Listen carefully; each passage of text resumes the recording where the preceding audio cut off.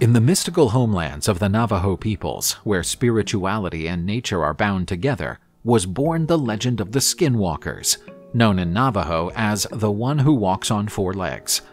These mysterious beings are more than simple folklore figures. They are respected and feared entities within the Navajo culture. Belief in Skinwalkers stretches back to ancient times, embedded in traditions and stories passed down from generation to generation. They are viewed not only as shapeshifters able to change form, but as figures who embody a disturbed balance, an overturning of the community's moral and ethical values. By delving into the Skinwalkers' origins, we come to find out that they are often associated with Navajo sorcerers, who, having performed dark and forbidden rituals, acquire the power to transform themselves. These rites are seen as a betrayal of sacred Navajo teachings and practices, casting the practitioners as outcasts within their own community. Evil in the Navajo tradition is embodied in the figure of the Evil One, who leads other malignant entities.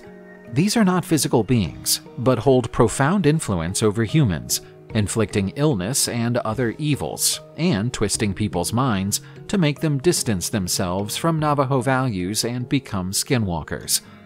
Transforming into a skinwalker is not only a physical switch, but also a symbol of spiritual and moral degradation. These corrupted beings wield the power to mutate their forms, adopting the features of diverse animals. The skinwalker's shape-shifting is not just a change of appearance, it carries with it an intimate bond with the animals they choose to morph into. Each animal brings with it unique attributes that the skinwalkers call upon and incorporate, be it the cunning of a coyote, the strength of a bear, or the agility of a wolf. This allows them to access abilities and perceptions that transcend normal human capabilities. However, this ability is not gained without a price. In Navajo stories, turning into a skinwalker involves performing extremely evil acts, often involving betrayal and sacrifice. The transformation ability comes from an individual's downfall from the way of harmony and balance, traits held in such high esteem in Navajo culture.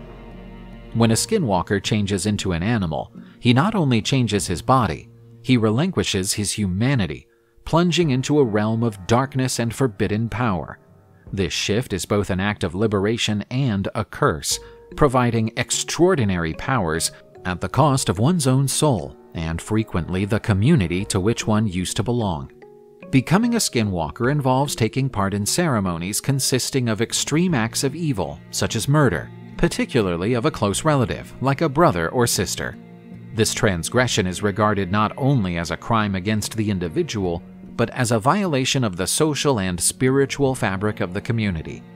These rituals are the opposite of sacred Navajo values and practices, plunging participants into the depths of the black arts. The initiation itself is a desecration, a deliberate rupture with all that is held sacred and pure in Navajo culture. Initiation rituals may include macabre acts such as cannibalism and necrophilia, carried out in secret and isolated places, like caves, out of sight of the community.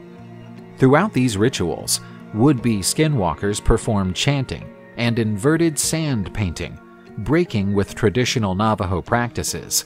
These rituals are conducted under the shroud of night, symbolizing the participants' alliance with the dark forces. By completing these rituals, initiates gain otherworldly powers, including the ability to metamorphose.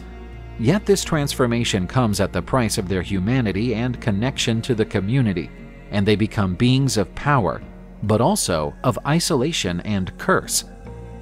When in animal shape, they preserve their consciousness and intentions, using their new guise to accomplish specific tasks that would be difficult or impossible in their human form. As small or ordinary local animals such as crows or coyotes, skinwalkers can quietly approach homes or people to spy and peer in without arousing suspicion. By taking the form of larger, more threatening animals, such as wolves or bears, skinwalkers can frighten or intimidate people. These shapes are used to startle or send a warning. While not the most common use of their animal forms, Skinwalkers can use the power of these larger animals to strike directly at their victims, inflicting injury or even death. Besides the ability to transform into animals, Skinwalkers possess a range of supernatural powers and skills that make them highly feared and respected figures in Navajo culture. One of their most intriguing abilities is imitating human and animal voices. Skinwalkers use these talents to deceive, entice, or confuse their victims, mimicking the voices of acquaintances or the sounds of animals to mask their presence. Manipulating and controlling people's dreams and thoughts is one of the Skinwalkers' many powers. They can enter people's dreams, triggering nightmares and fear. This mental tampering isn't just limited to dreams. It can also cause confusion or fear even when its victim is awake. Skinwalkers are also given the power to cast curses and spells, using personal objects, the blood or hair of their victims, to carry out their spells. These curses can cause illness, misfortune, and even death. It is also believed that they can bring illness and misfortune simply by their presence, unbalancing and bringing chaos to those who cross their path or to the surrounding communities. But Skinwalkers are also known to have superhuman endurance and speed, allowing them to chase or escape their pursuers with ease. These remarkable physical abilities, coupled with their manipulation and shape-shifting capabilities, make Skinwalkers extremely powerful and dangerous entities. The Skinwalkers have a profoundly cryptic and disturbing effect on the Navajo community and society.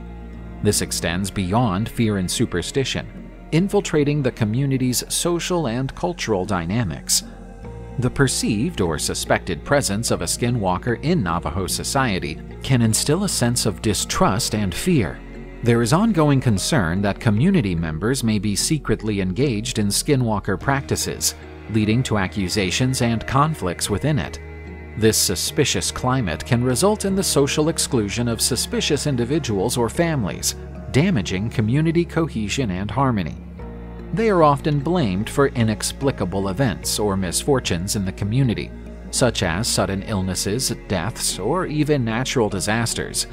Blaming Skinwalkers can serve as a way for Navajo communities to account for and deal with the hardships of life and the world around them, challenges that often happen by chance and are beyond their control.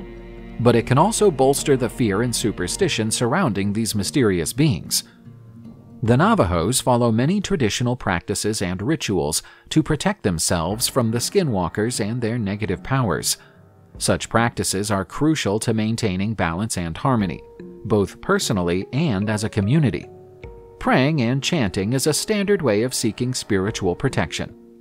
These prayers call upon the protection of sacred beings and ancestors, empowering the individual against evil influences. They also turn to traditional native medicine and healers to perform cleansing and protection rituals, and naturally, objects such as talismans and amulets are used for personal protection.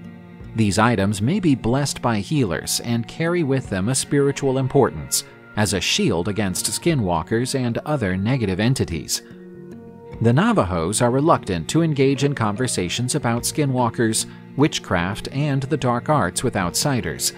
They are concerned that the early interest in learning about these subjects may lead to recruitment by evil, and consequently, to helping demons spread evil throughout the world. The Skinwalkers' dread is not just a shallow fear or a fleeting superstition.